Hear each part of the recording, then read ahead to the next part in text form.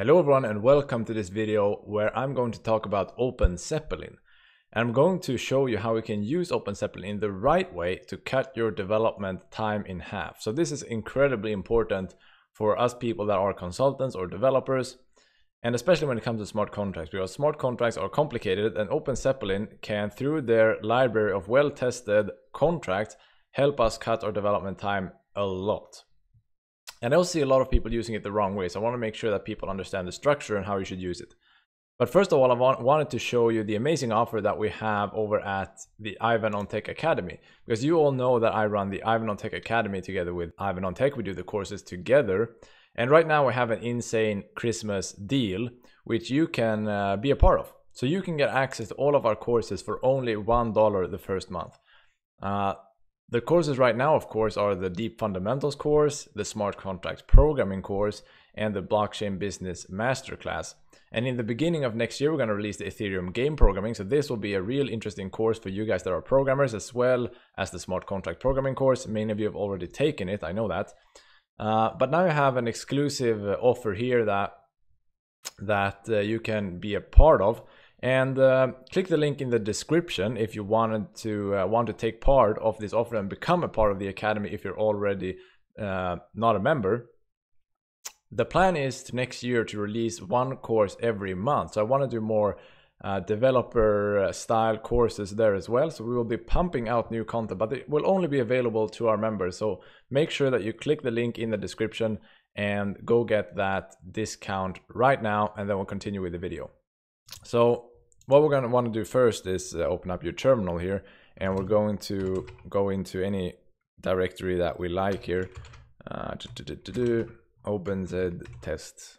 I'm going to make a new directory. We're going to go into there, and here we'll have to initialize a new npm directory. So if you don't have Node.js installed, you need to do that, but otherwise just click through there, and then we can do npm install OpenZeppelin-solidity. This is the library in question, which contains a bunch of pre-written smart contracts that are very useful because they are heavily tested and heavily used by many projects. Many ICOs, for example, have used these contracts, and they're very reliable. It doesn't mean they are completely safe. Of course, there can always be bugs, but these contracts have been tested and audited a lot. So the chances are minimal, but of course, you never know. So in node modules now we have OpenZeppelin Solidity. But we can go back and we're going to create a new file here. So let's do contract.sol, or let's name it token.sol, because we're going to use this to create a token. And once you have that, we're going to open up Atom, which is the editor that I use. You can use whichever editor you like. So once you do have this project open here, we can take a look at the node modules and OpenZeppelin Solidity.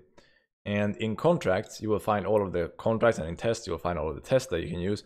But what's interesting here is that if you take a look at the token, for example, because here you have the folders of different contracts in different categories. So you have tokens, you have crowd sales, you have access, so you have different roles, you have owners and minter roles and so on. Well, here you have the ownership actually, so the ownable contract, really important.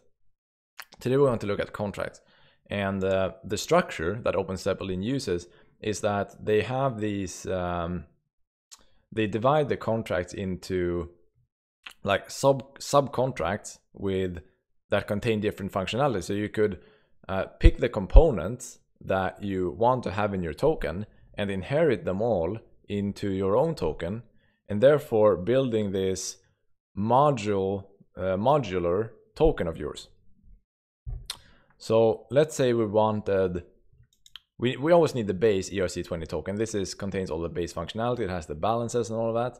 So that's what we want to start with. If we go back into our token.solidity, we're going to do this pragma first, 0.4.24. And now we're going to import this. So import OpenZeppelin-solidity. So we're going to import this file here.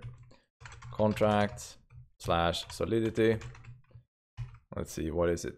No, not solidity. Contract token ERC20/ERC20.sol. That's what I want to import, and then we'll create our own token here, and I always call this Philip token. I don't have any better name for it. And this is going to inherit from ERC20. So Philip token is ERC20, and then that means that we're using this class here. We're inheriting from this contract here. And this contract, as you can see, the OpenZeppelin contract doesn't actually have any constructor. So we have nothing to do there. All we have is our own constructor. So if we want to take any let's see, constructor, we would take our own arguments and add them into here. But I'm not sure if we have anything that we want to do here. We have, let's see, do we have a mint function? No, we don't have any real functionality here. So if we actually want a usable token, we want to implement some more of these components here. So maybe we want an ERC20 detailed instead, because then we would have name, we would have symbol, we would have decimals. So maybe we want that instead. And this actually is also a base class. So this doesn't inherit from the ERC20 class that I talked about before. But let's actually see here. Let's say we wanted a mintable token, but we also want these details here as name, symbol, and decimals. So that means that we want the ERC20 detailed contract and the mintable contract, which allows us to mint new tokens if we are the minter. So since this ERC20 mintable actually inherits from ERC20 base contract, we don't need to inherit from this in our base contract. All we need to do is inherit from this and from this. So that is what we're going to do. We're going to change this to ERC20 detailed, and we're going to import ERC20 mintable, and then we're going to implement them here. So detailed and ERC20 mintable. And in our constructor, we do need to take some arguments here because we needed the name, if you remember, and we needed the, oh sorry, it's going to be string name, of course. String name, we're going to have string symbol, and we need uint8 decimals. I think that's it. That's all we needed. Yes. And these are then gonna get, let's see, passed on to the parent constructor. So ERC20 detailed,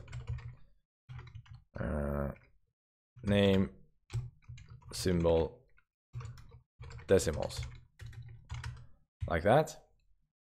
And then our constructor needs to be public. And then here, if we want to use any other logic here, we can do that in our own constructor. So maybe, for example, we wanted to mint tokens right away. We could do that here. So we could add another constructor argument here with amount, and I'm not going to do that now, but we could then do underscore mint, and then who's going to own the token. So maybe message.sender, we're going to get the tokens, and then amount here. We could also leave this completely empty, of course. It would just be like this. And what I want you to take away from this is how we build our own contract file. We don't copy any files from OpenZeppelin. We don't copy their contracts. All we do is we build our own parent contract, and then we use, sorry, our own base contract, and then we inherit from these two OpenZeppelin contracts instead, and we implement their constructor here if they do have a constructor. The mintable doesn't have a constructor, so we don't need that. But this is how we use OpenZeppelin, and the same would be true if you wanted to implement a crowd sale. That's exactly the same thing. Here you have a bunch of different crowd sale contracts, and you implement them exactly the same way. You pick the components that you want in your crowd sale, and you use them like that. And this means that I don't have to implement any own code in order to build an ERC20 token. We've done a video previously on this channel where we coded our own ERC20 token, and it took us like 15 minutes. But with this, it would probably take me 5 minutes to do it, because we can just inherit ERC20, boom, we're done. And plus, you don't have to risk writing your own contract, since you might implement bugs and so on, while the OpenZeppelin contracts are hopefully free of bugs. We don't know, of course, but they are heavily tested and heavily maintained by a large community. That is all I wanted to say for today. If you enjoyed this type of video, hit the like button. If you didn't like it, hit that dislike button. Leave a comment with any feedback or suggestions for future videos, and also make sure that you're subscribed to the channel. I know a lot of you are watching without being subscribed. Make sure that you are subscribed so that you don't miss any future videos. Also go to christmas.ivanonTech.com if you want to learn more about this type of stuff. We have in-depth courses there about development. I'm looking forward to seeing all of you in the next video.